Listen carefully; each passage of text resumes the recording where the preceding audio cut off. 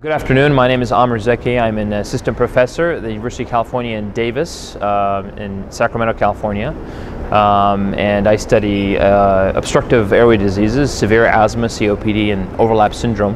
Asthma COPD overlap is really not a new idea. It's been around at least since the 60s. And it's this idea of what do we call asthma, what do we call COPD? And this recently has resurged as an important area because as precision medicine and phenotyping advances and people try to understand these diseases better from a molecular standpoint, they realize that the clinical or physiological definitions alone aren't good enough, and in fact a lot of patients on that spectrum of airway disease overlap. It's often hard for the physician to distinguish who's an asthmatic and who's a COPD patient unless they have frank emphysema.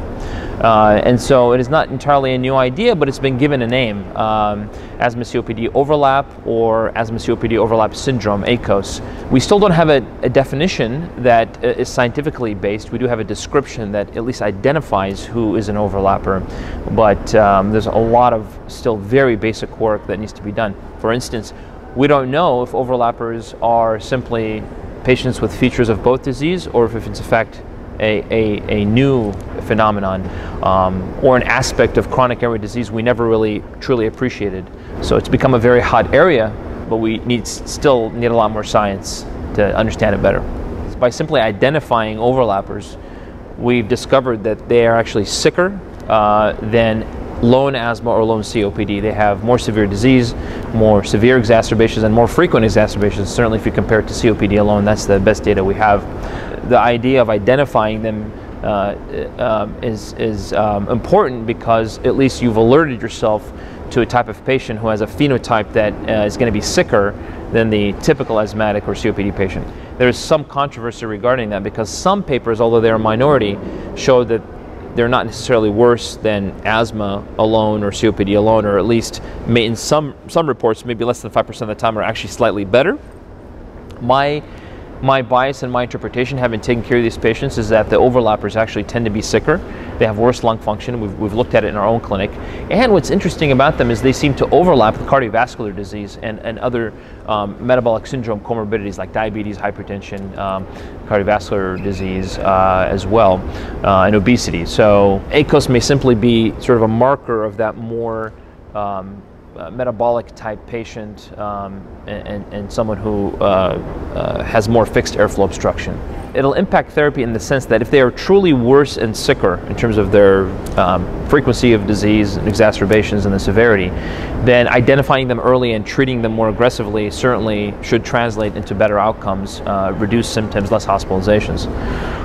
And that's how, designing well-controlled trials and comparing them to not just normals, but also pure emphysematous patients or pure asthmatics, I think was going to yield a lot of information. I think this is a temporary phase, having this ACOS label. The future of airway disease is actually going to be different. These labels eventually, I think, will be antiquated, and we will simply have OAD, obstructive airway disease. And then we're going to have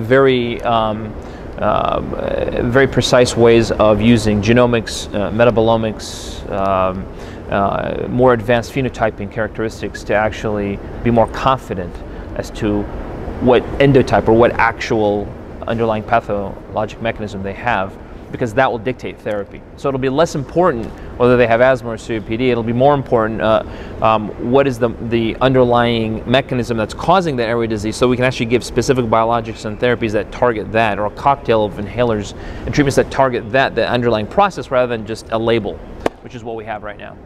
So hopefully in the future, as we gain more knowledge, we'll have much better therapies. Well, first of all, we need an ACOS definition that people agree upon on an international level. And then once we have that, we need clinical trials that specifically look at the overlappers compared to asthma alone or COPD alone, and of course healthy controls if pertinent.